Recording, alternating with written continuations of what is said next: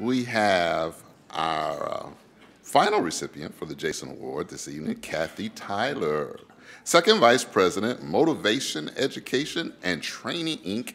of Caney, Texas. There she is.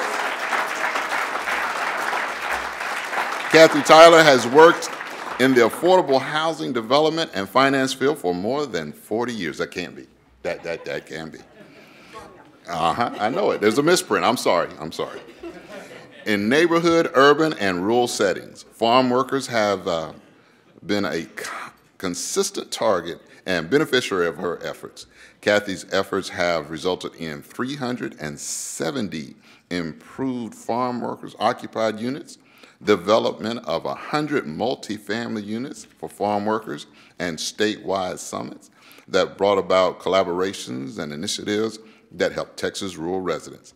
Kathy led the National McAuley Institute leading efforts from 1989 to 2003, focusing on women's leadership in housing through training, lending, and capacity building. She managed McAuley's $14 million in lending through its Community Development Financial Institute. About 250 nonprofit developers were assisted. Kathy serves on the boards of the National Rural Housing Coalition, Housing Works of Austin, the Foundation for Expanding Horizons, and the Loan Committee for Mercy Housing Partnership. She has a master's degree in social work from the University of Texas at Austin and also earned her bachelor's degree at UT. There you go.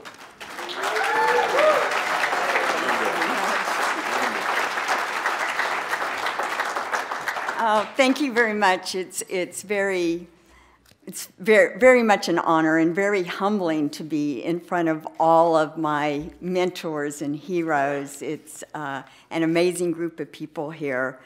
And I'd like to dedicate this award to all the farm workers across America, and especially those of Texas farm workers.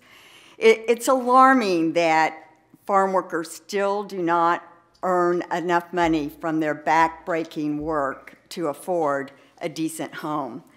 Farm workers earn only 36% of the poverty level, even though they do this back-breaking, difficult work, and it's shameful. I wish I could report more success, that it resulted from all of our day-to-day work, but all I can say is there are a few folks who now have working bathrooms, whose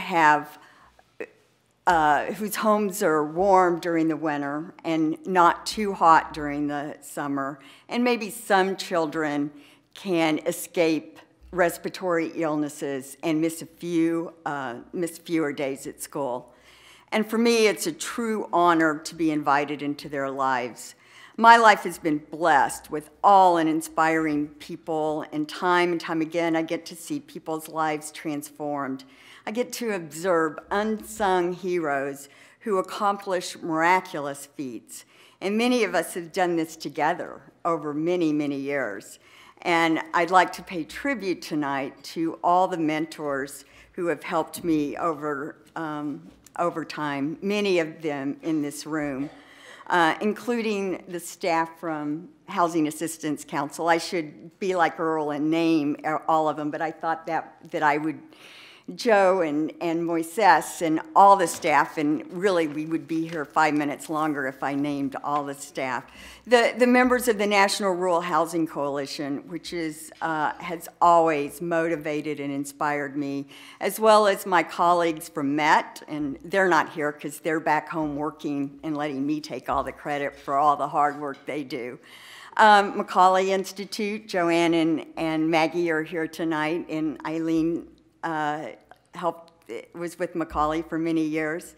I learned so much from my colleagues and from the people I worked with. And I look around and I remember how much I've relied on so many of you for inspiration, guidance, and the practical know-how over many years. So with that in mind, I'd sort of like to encourage if there's still any younger folks in the audience tonight, the younger generation to seek out mentors.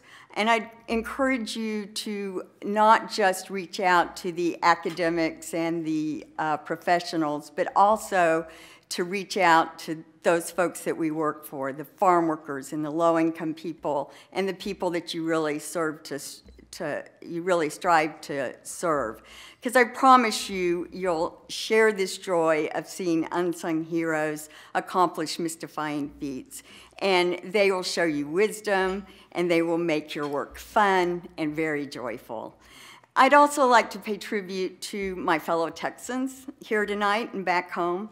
I think we're primed to see some breakthrough successes soon, and in a state where it's not easy, where it's very difficult, and it takes us a long time to see breakthroughs, but they do come.